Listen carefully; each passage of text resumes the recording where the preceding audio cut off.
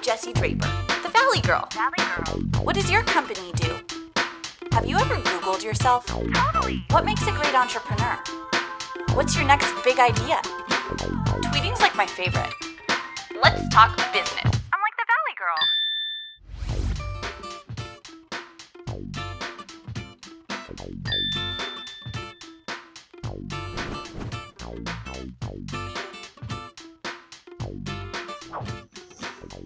Silicon Valley native Jamis MacNiven is a well-known Bay Area restaurateur.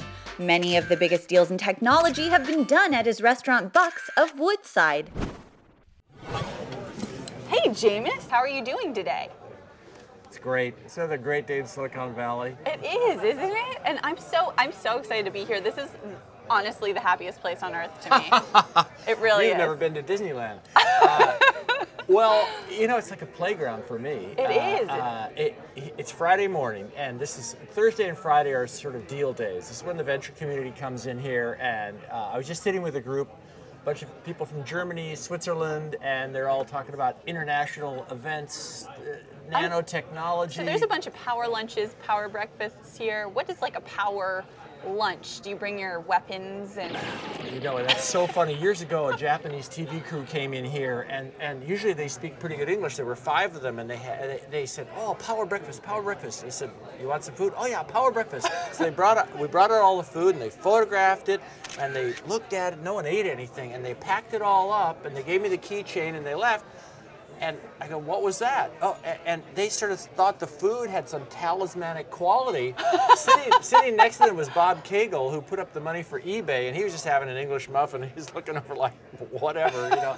So you're probably the 200-something TV crew we've had in here in the last few years. Thank you for having us. We mark them on the wall. Well, and you're the most important. Is that your favorite power lunch story, do you think? The Japanese tourists coming in? Well, you know, we see so many things. We see the business folks. Right. A lot of things happen here that we don't see because they're just in their inception. Like Steve Jurvetson sat down here with Sabir Bhatia in the late 90s, and Sabir had this profound idea, he thought.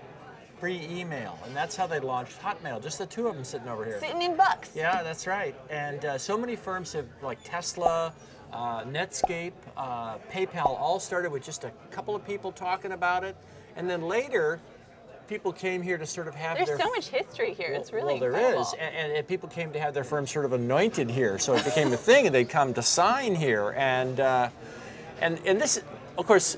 I see all these business plans, and I'm thinking, yeah, that's interesting, but my business is all about selling happiness, and then people pay me before they leave the room, and they leave something extra, which is kind of a custom. I mean, that to me is a business plan. That is a pretty great business, I have to say. Now, why is it called Bucks? Bucks. There's a lot of stories about that, all of which I've made up. Some people say I named it after money. That wouldn't be inappropriate. I'll tell you the truth, though. I was going to name Bucks. this. I was going to name some this. $2 bucks yeah, right that's there. Right. I was going to name the. Our corporate name is $2 Inc. because we used to use a lot of $2 bills. But I wanted to call the place Buffalo Dick's after this old cowboy, and my wife said that's not going to happen. So I shortened Buffalo Dick's to Bucks. Oh. So the insiders know us as Buff Dicks. Buff Yeah, Dicks. yeah. Buff Dicks. This might work in Denver. I don't know if it would work in Woodside so well. So funny. And so now, where do you get all of this amazing stuff? Well, this is could our just walk around for 37th hours. restaurant. We have 36 others, and so we manufacture all this stuff in Minnesota. Oh my gosh, you have 36 other restaurants. No, I made that completely up. Oh, okay. Yeah, all this stuff is one of a kind. But this is, you know, I collect it all. People give me things. I build a lot of it. I'm an artist. Yeah, now tell me about your spacesuit. You have a spacesuit over there? I do have a cosmonaut suit. I tried to get one from NASA, and they weren't having it. Oh, we're going to take those to the Smithsonian. They're very precious. And Russia, they sell me the I don't know Kremlin. why they didn't want one in Bucks. Well, I had to go to Russia to get the spacesuit. I had met the previous year. You had to go to Russia to get the spacesuit? Yeah, but I'd met the head of the Russian army here when Bill Perry, the Secretary of State, brought him in. Oh my and he gosh. gave me his card. He said, "You're in Russia. You look me up." And then I went to Russia. I had his card, and we got hooked up with this spacesuit manufacturing company in Russia, and we shook the general's card at them, and they said, "Come on in," and they sold us a spacesuit. That's amazing. Yeah, well, those cars, you know, it's a powerful we card. even got arrested in Russia, but when I whipped out the general's card, I said, call my host. They go, let us go. Yeah.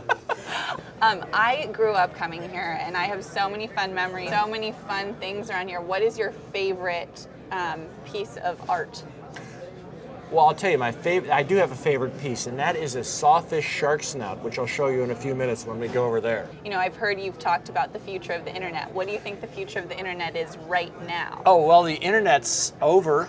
The next thing is truly the internet we're leaving behind as it's like the personal computer. Who talks about the personal computer anymore? No, the internet is now just going to be like the wallpaper or the human skeleton or whatever. It's disappearing, and we're going into the next realm. Is for the last couple of years I've been thinking the robots are going to be taking over.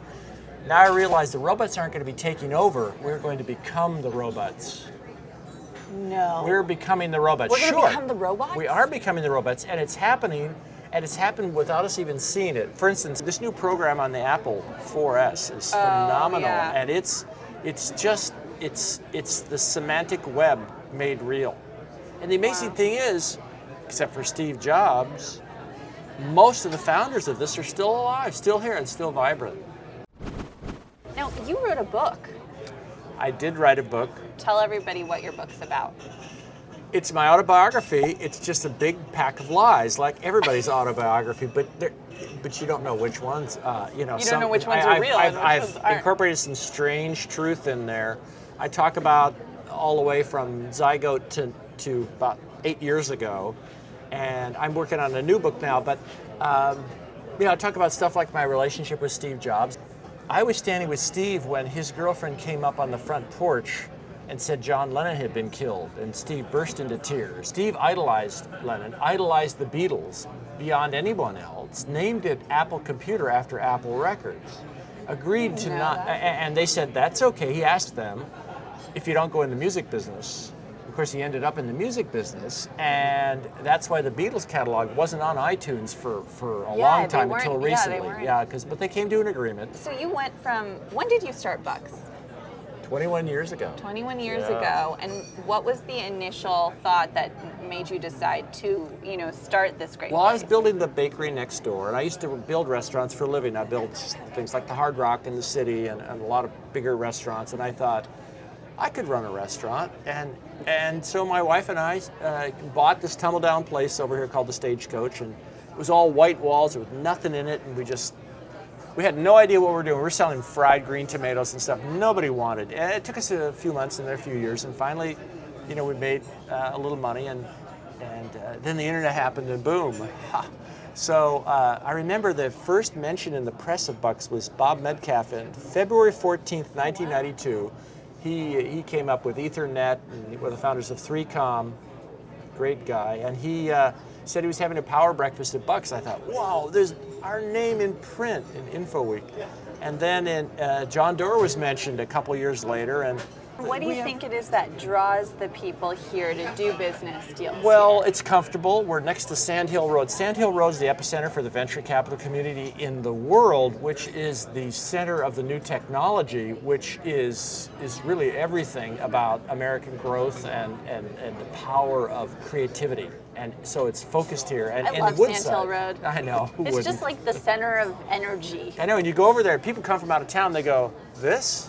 Where are the monuments? Where are the big signs? Where's the hoopla? Where are the restaurants?" Well, here, there are a couple restaurants on Sand Hill. There's more, but there's two hidden ones. A lot of people don't know about. Really? They're open to the public, but they're deep into the buildings, and they're fun and they're fine. I go over there to get away. To get away from your awesome place. I would never want know. to leave. It's so fun. So now, I was talking to you a minute ago about, fun dinner table tricks, and I was thinking we should try and hang these on our noses.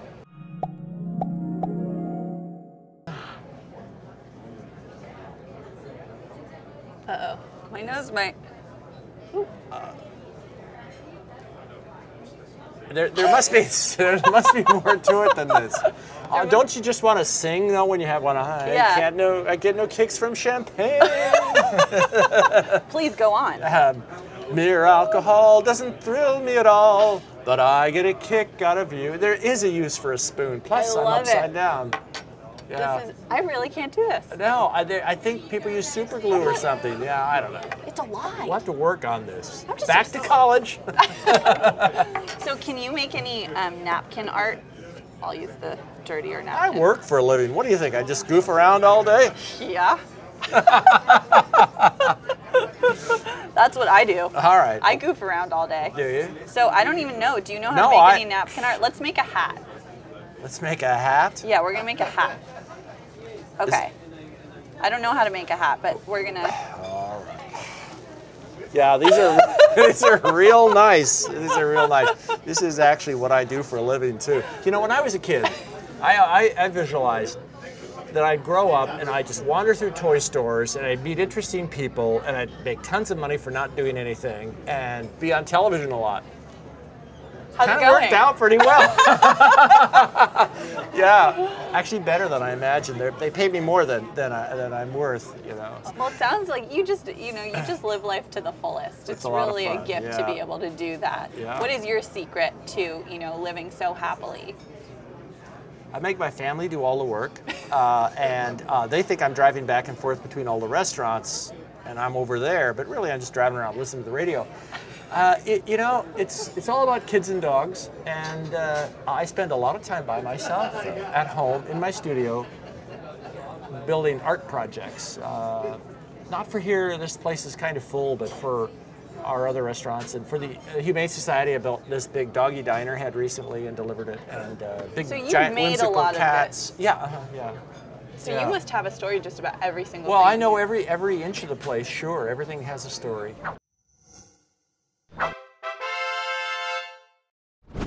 This is a fun piece. This is Windows 1.0.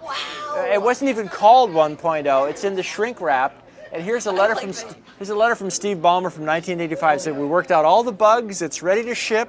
Should be no problem." CEO of Microsoft. Microsoft, right? Yeah. So this was announced in '83, slipped in '84, shipped in '85, finished never. That's the secret to their success. Never finish. I love it. Hilarious.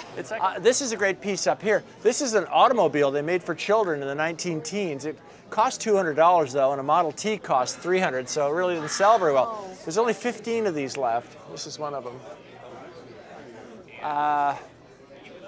There's my Zeppelin. I built this model of the Macon here. Yeah, I build a lot of the stuff. I'll show you this sawfish shark snout. This is the chandelier room.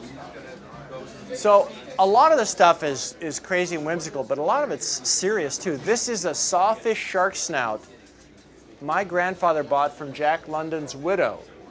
And Jack London collected this in the early 1900s in the South Seas when he went on his fabled voyage. It depicts a trading trip these islanders did.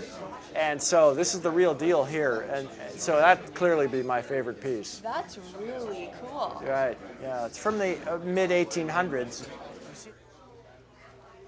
Well, when these Russian generals visited, I took a picture of him. Here's his business card. and then later, well, actually, no, this was before. This has got me interested in Russia. I offered to buy Lenin's body and sent this whimsical letter saying I'd like to buy it for display at Bucks. And they wrote me back saying we couldn't possibly sell it, but what do you mean by 6 figures? So they were kind of a little bit, they kept the door open just a little bit. That's amazing. You almost bought Lenin's Well, body. I'd buy it. Yeah, sure. Who wouldn't, right? Oh. Well, I was thinking I would add this to a little something somewhere. Buck the buffalo over the bar.